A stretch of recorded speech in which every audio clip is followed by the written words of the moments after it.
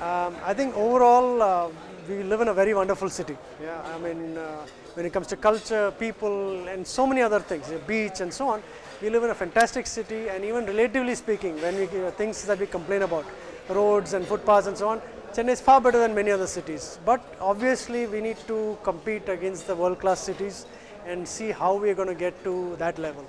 So I think there's going to be there's a tremendous need for effort from the ground, whether it's individual NGOs, corporates, various other groups you can think of, Indian, foreign, Chennai, rest of India, doesn't matter. Point is, we have a long way to go in terms of building the capacity of our city to deliver the things that we are asking for. So whether you're a poor person asking for certain things, whether you're a rich person asking for certain things, city's ability to deliver is very poor right now. And unless we, as a city, as groups, as individuals, help build that capacity, things will not improve as fast as we want it to be.